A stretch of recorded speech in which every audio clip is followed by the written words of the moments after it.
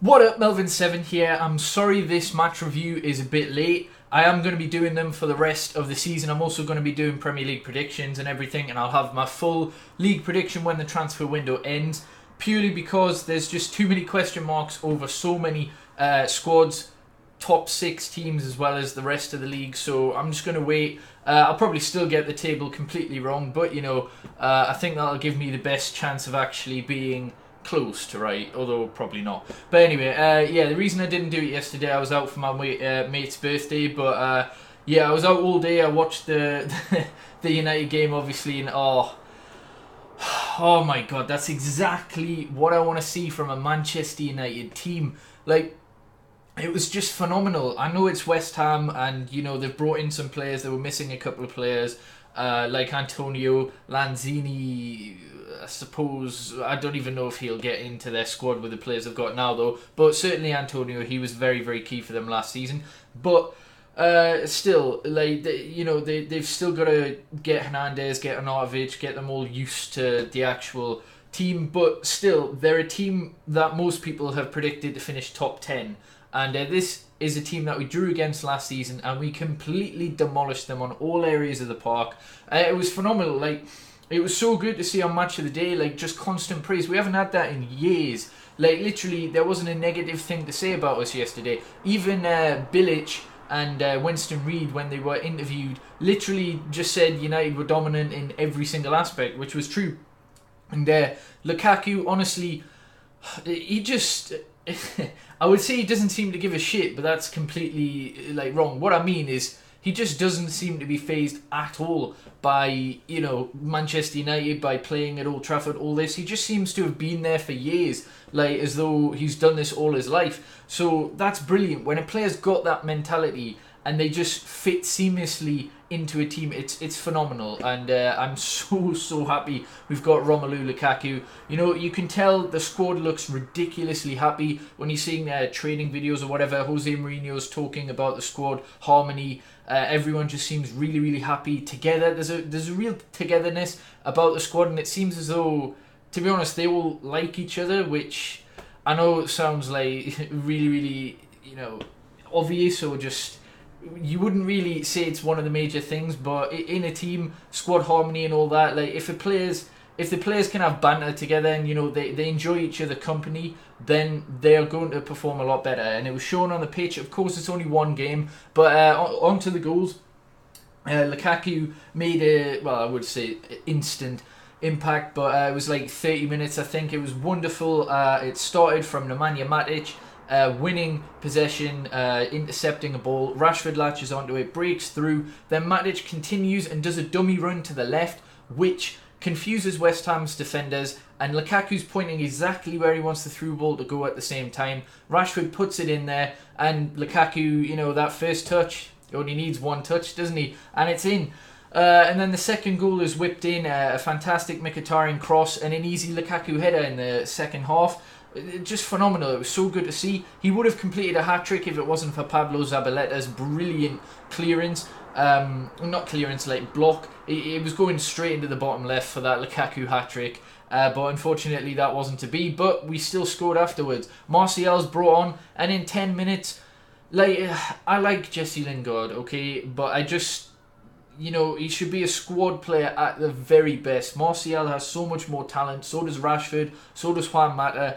And it's annoying when you see Jesse Lingard play. I've got nothing against him. He loves the club.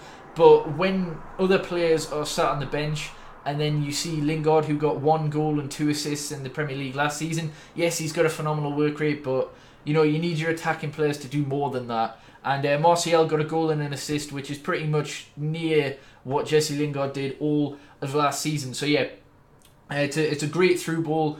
I think it was Mkhitaryan. I can't remember who put him through, but anyway, Martial slots it in 3-0. It's a typical Martial finish, really. And then later on, a few minutes later, the last minute of the game, Pogba with a finesse to make it 4-0. Pogba scores, Lukaku scored 2, Martial scores, Mkhitaryan's assisting, Mata's playing really well. Matic is the linchpin we've been crying out for. It just baffles me. Like, I've never seen such a strange transfer, and such a transfer that's like shifted opinions so quickly. When we signed him, yeah, a lot of pundits went, "Oh, that's a big signing," but then you've got a lot of pundits and a lot of other people who are just laughing at it, like saying, "Oh yeah, well, Chelsea's main midfielders, Kante. Why do they need Matic, etc." Yeah, it's Man United, they're paying 35 million, rising to 40 million for a 29-year-old, and then they see him play like 45 minutes in the friendly, playing a full game against Real Madrid, full game against West Ham, when he's barely been at the club a few days, and he's just been phenomenal. He's just literally been everywhere. It's madness, like how he went under the radar last season for Chelsea. And I think it was 3 years ago when Jose Mourinho won the title for Chelsea, that Matic was dubbed as one of the key reasons for that. Chelsea changed their system, of course. The second year, everyone knows what happened, capitulated, the players gave up, and Mourinho got sacked. But then when Conte comes in, uses a 3-4-3, and everyone's raving about Kante, and rightly so, because of the Leicester title win. But yeah, it seems as though Kante and Matic worked perfectly for them, and that made the 3-4-3 system so good for Chelsea. And now without him, they look lost against Burnley. Like, this was the best explanation for why Chelsea are missing Matic and why we needed Matic. Like, the two results this weekend, it couldn't have said it more perfectly. Like, honestly, I'm blown away. Like, I didn't expect him to be this good.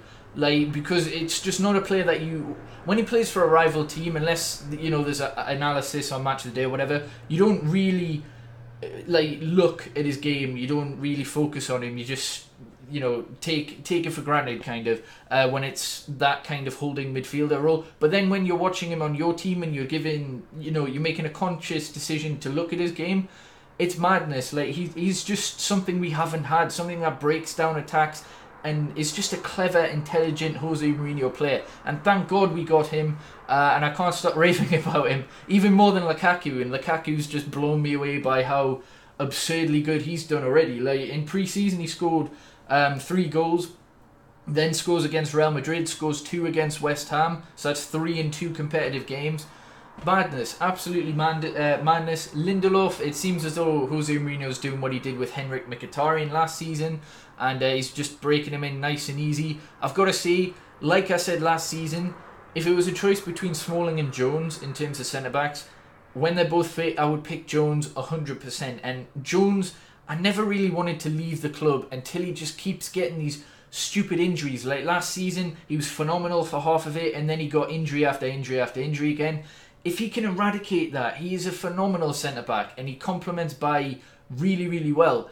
And then when Lindelof gets brought in and, he can actually adapt to the Premier League, I'm sure he'll be a fantastic centre-back. Jose Mourinho knows them very well. So we'll have a strong defence that's able to rotate. So, I've got big confidence on Jones if he can stay fit. And I suppose when Lindelof comes in and the game time gets kind of shifted around them, it'll probably be better for Jones as well. He'll be able to be a bit more fit.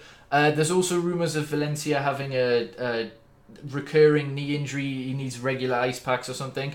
And Fabinho's asked to leave Monaco again. He kind of reiterated that in his press conference when they won 4-1. So let's hope we can get him. I would say we would potentially need another winger as well, but if Valencia got injured, I would say that's more of an issue, because on the left or the right, we have got like Martial, we've got Rashford, we've got Mkhitaryan, we've got Mata, who can all play there. Yes, I would say we need another one, but more importantly would be a right back. So if we could only get one more, I would take Fabinho, because if Valencia does get injured, we don't really have anyone that can play there who's fully confident about it. Lindelof can, so maybe that could be the backup, but it just... We'll have to see. The transfer window's got a few weeks left. But yeah, as for this game, just blown away. So happy. And I've never ever felt this... Well, I haven't felt as confident since Sir Alex Ferguson was at the club. Like, I'm so hyped for this Premier League season. And I genuinely... Although I've said it in previous years, oh yeah, we can win the league. It's always been half-hearted from Moyes, Louis van Gaal. Jose's first season, I did kind of have that belief. But then... it wavered, and I was like, oh yeah, half-heartedly we can. But now, literally, I'm saying, yeah, we can win the Premier League. There's some unreal teams, Man City, of course, You know, there's other teams like Spurs, if they can keep their starting XI, if Chelsea can find out their problems, Arsenal, Liverpool, whatever. But I genuinely do believe that we can win the title. So let's keep this up and take it into, I think Swansea's our next game. Hopefully we can get another demolition job there. Hopefully you have enjoyed. Subscribe if you haven't already. Like the video, and yeah, peace.